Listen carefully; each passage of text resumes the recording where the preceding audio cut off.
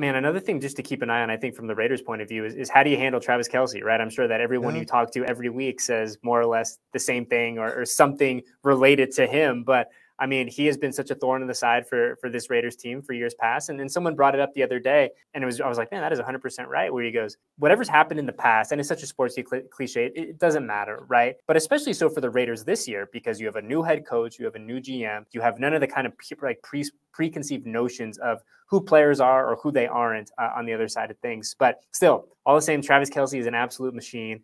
He's a dude that's been really, really successful in this league for a really long time. And if the Raiders are going to have to find a way to stop him, and they've had some success throughout the years, other years, not so much. So he's just one of those dudes that you always got to have your eye on. You always got to know where he is. And for me, like, I'm excited to see who they match up with Travis Kelce. I mean, we've seen so many different types of players in silver and black thrown at him. And I'm excited to see kind of what Patrick Graham envisions that role on Monday night.